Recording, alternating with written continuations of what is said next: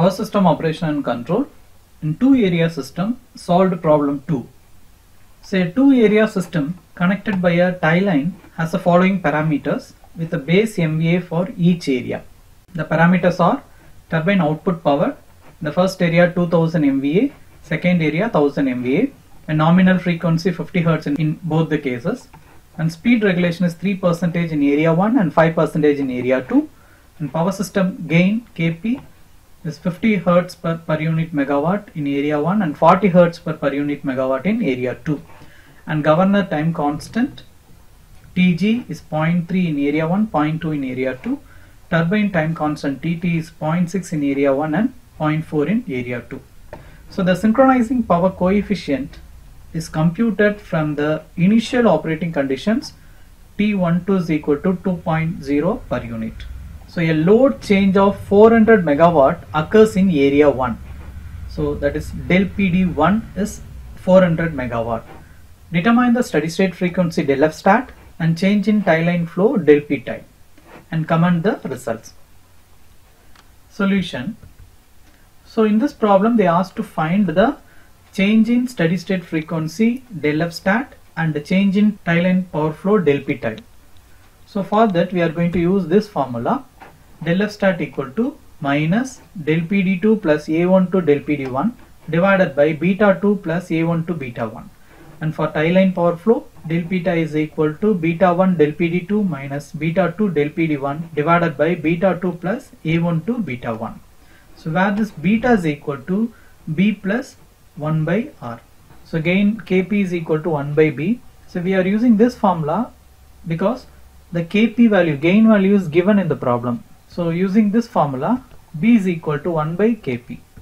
So for area 1, B1 is equal to 1 by Kp1, that is 1 by 50, which is equal to 0.02 per unit megawatt per Hertz. Similarly for area 2, 1 by Kp2 it's 1 by 40, 0.025 per unit megawatt per Hertz. So the speed regulation at area 1 is 3%, which is given in the problem. So the regulation R1 is equal to 3% of 3 divided by 100 into Fr by Pr. So 3% into Fr is 50 divided by the rated power is 2000 for the area 1. So that gives you 7.5 into 10 power minus 4 Hz per megawatt. So in terms of Hz per unit megawatt, multiply it with the base value 2000. So you'll be getting 1.5 Hz per unit megawatt.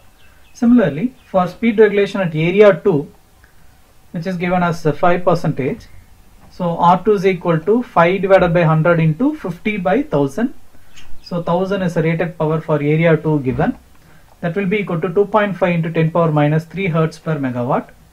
In terms of Hz per unit megawatt, multiply it with the base value of 1000. You will be getting 2.5 Hz per unit megawatt. So in the problem it is given that load change of 400 megawatt occurs in area 1, that is del PD1 is 400 megawatt. So in terms of per unit, so 400 divided by area 1 base value is 2000, that gives you 0.2 per unit. So this is in area 1 and there is no load change in area 2. So del PD2 is equal to 0. And now we can find beta 1. Beta 1 is equal to B1 plus 1 by R1, direct formula. So B1 is 0.02, already we calculated in the first step, plus 1 divided by R1 is 1.5. So that gives you 0.6867. And beta 2 is equal to B2 plus 1 by R2, that will be equal to 0.025 plus 1 by 2.5, that is 0.425.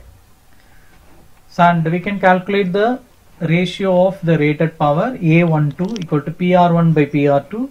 So PR1 is 2000 divided by 1000, that gives you 2. So now the change in steady state frequency del F stat equal to minus del PD2 plus A12 del PD1 divided by beta 2 plus A12 beta 1. So substituting all the values we found in the previous steps, so you will be getting del F stat equal to minus 0.2224 Hz, and the system frequency is modified into F is equal to F0 plus del F.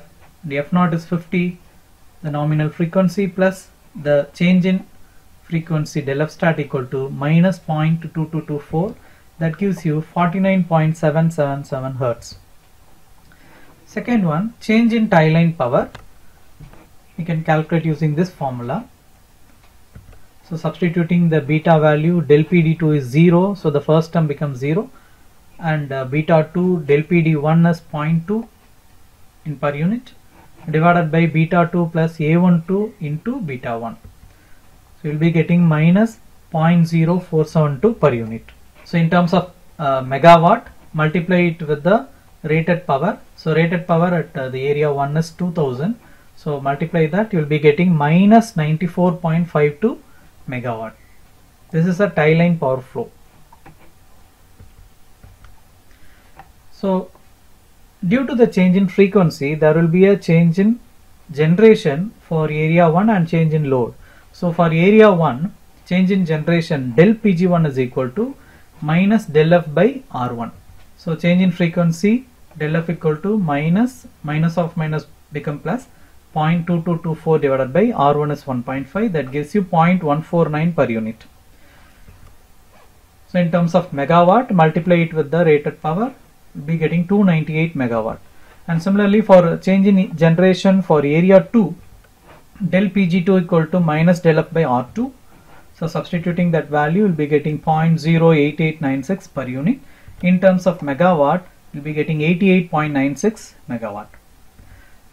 In the same way, the change in load for area 1, del PD1 equal to B1 del F. So multiplying B1 with the change in steady state frequency, will be getting minus 4.448 into 10 power minus 3 per unit. In terms of megawatt, it is minus 8.896 megawatt. Similarly for load in area 2, del PD2 equal to B2 del F. So multiplying, you will be getting minus 5.56 into 10 power minus 3 per unit. In terms of megawatt, it is minus 5.56 megawatt. So the change in total load del PD equal to del PD1 plus del PD2. Adding these two answers, you will be getting minus 14.456 megawatt. So the results are del F stat equal to minus 0.2224 Hertz, and the frequency is 49.777 Hertz, and the tie line power flow del P tie is equal to minus 94.52 megawatt. Change in generation, del Pg1 is 298 megawatt, del Pg2 is 88.96 megawatt, and the change in load del PD1 is minus 8.896 megawatt, del PD2 is minus 5.56 megawatt. We can comment on these results. The first one is the tie line power of 94.52 megawatt flows from area 2 to area 1. So we calculated the tie line power flow for area 1. So the answer we got in negative. That means the tie line power flows from area 2 to area 1. The value is 94.52 megawatt. From the second area, the power is flowing to first area. The second area power, the change in generation in the second area is 88.96 megawatt. This power comes from the increased generation in the area 2, 88.96. And the remaining 5.56 megawatt comes from the reduction in area 2 load due to the frequency drop. So this is minus 5.56 megawatt. So if you add these two values, you will be getting 94.52 megawatt. That is your tie line power flow.